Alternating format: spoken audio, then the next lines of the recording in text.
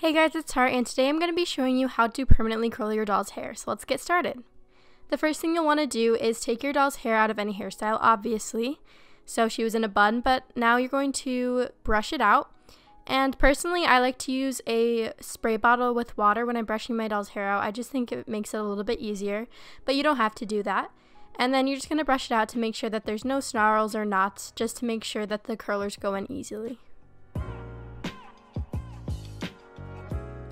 Once that's done, you can get these curlers at the Dollar Tree for $1, and I got 2 packs of them, so I have enough for pretty much any doll.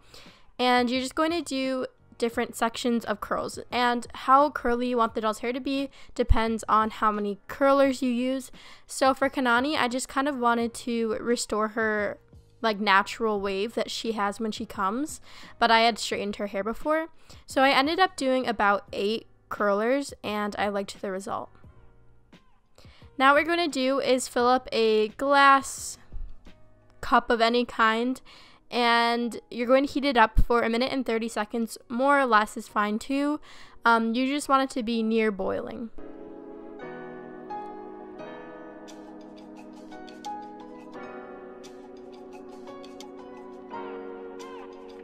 Once that is done, you are going to take your doll and dunk all of the curlers into the measuring cup. In my case, I'm using a measuring cup.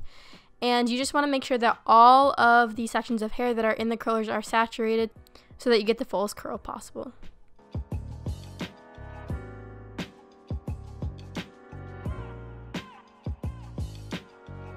Then I left her in there for about 3 minutes, and then I'm taking her out and letting her hair dry. You can leave her in there for up to probably 5 minutes, but you don't want to leave her in there for too long because the hair can start to melt.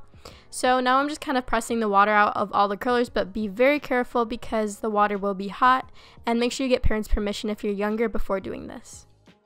Once her hair is dry, you can take it out of the curlers. In my case, her hair was still a little bit damp, so actually after, off camera, I let her lay out in the sun for a little while. Just her hair. I covered her face and body with a towel though. So make sure you're safe whenever you're doing this.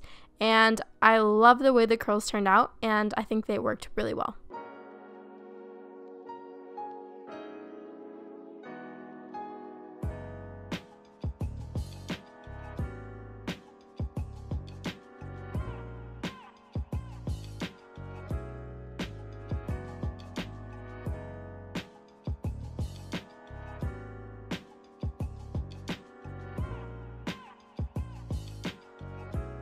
So here's how they turned out in the end. This is when they were still a little bit damp, but the next clip will be after I let them dry a little bit longer. And here is the final result. I would recommend letting them dry overnight, but if you are impatient, then you can always lay her out in the sun for a little while, but just be patient and the results are great. So thank you guys so much for watching, and I'll see you in my next video. Bye!